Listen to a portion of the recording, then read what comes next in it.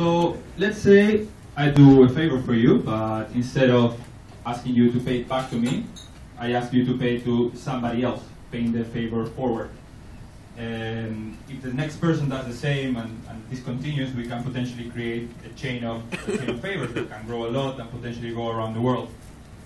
So today I want to tell you a true story that happened to me, but that unfortunately I don't know how it ended. And this is the story about Karim, Ali, myself, and Senia.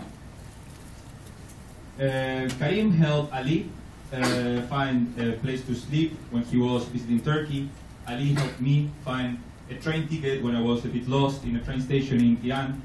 And I helped Senia when she lost her wallet and needed money for a taxi here in Temple Bar. So the thing is that we are all connected, but we don't know about this. But we are in the same chain of favors, right? And I don't know how this continues, but it potentially continues a lot.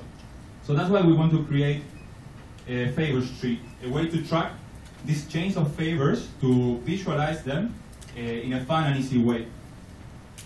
We all do good actions, and we want to use this to track them and to track the impact that we can have in the world. This would make me, for sure, feel really great when you see that your chain traveled the world. And it will also be a great idea to share with your friends, to visualize it, and it can also potentially be sort of a game, right? So I'm going to show you a little demo. Let's say that somebody tells you about Favorstree, you never went there. So when you go there, you'll see an animation that will probably try to explain this concept in an easy way. And it is as easy as just paying your favors forward, asking somebody else to pay it forward as well, track these chains of favors, and then see how much you impact the world, right? You can see here that you can sign up either with your Facebook account, let's say Twitter as well, or you can register in the site. This is my profile. I'm not JC, but anyway. So on the right side, you will see the visualization part of this. Let's say I click on Michael, because this is one chain that I started with, a favor that I did to Michael.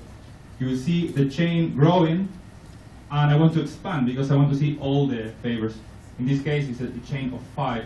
If I don't like the tree, I can also see a map, if my chain was lucky enough to travel to other countries, or a calendar. On the left side of the screen, you're going to see the interaction part. So let's say I do a new favor, I start a new chain. Very similar to Twitter, you just put it here, you put the name of the person, and you share it. This is you start a new chain, but what happens if I need to pay a favor of somebody else? Here you can see that 2 people did a favor to me that I didn't pay yet, so I need to pay them, so, sorry, there. Now we have the 2 pending favors. It's the same process, very simple, very straightforward. I just click on Tanai, who did a favor to me, and create the new action. This new action will be related to this, and will continue the chain. Roland made dinner. I made dinner for him, so yeah. So after you post it, this will be shared in Facebook and Twitter, hopefully letting more people know about it and bringing them to the site. So I give the mic to Federico. Yes, we were curious to know if this is something that our user base would actually use. And we had 53 answers to 2 surveys in English and Spanish around the world. And actually 90% got the idea, so it's a clear idea, and the 94% liked the idea. And 85% would push for use, sharing with friends. And they said, I do almost 10 good actions per month, but I have no recognition. So what's the business model?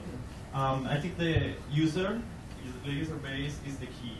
So we do want to leave it open. So we want users to decide what's going to be our monetization strategy, because there are so many ways and there is so much potential in this website that we don't want to force anybody.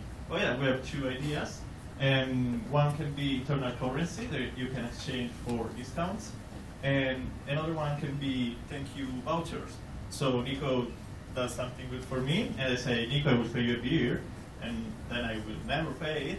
So I give him a voucher to go here to the Salateries and have a beer, and I will pay forward the favor to another person.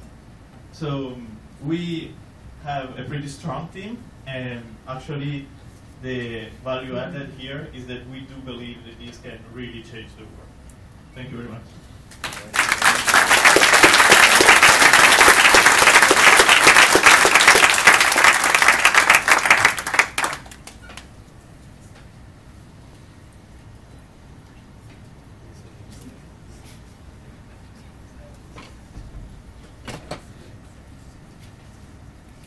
I have very mixed emotions about this because on the one hand it's a kind of interesting idea, but on the other hand it's quite sad to think you're trying to validate your favourites, right? Because it kind of goes against the whole ethos.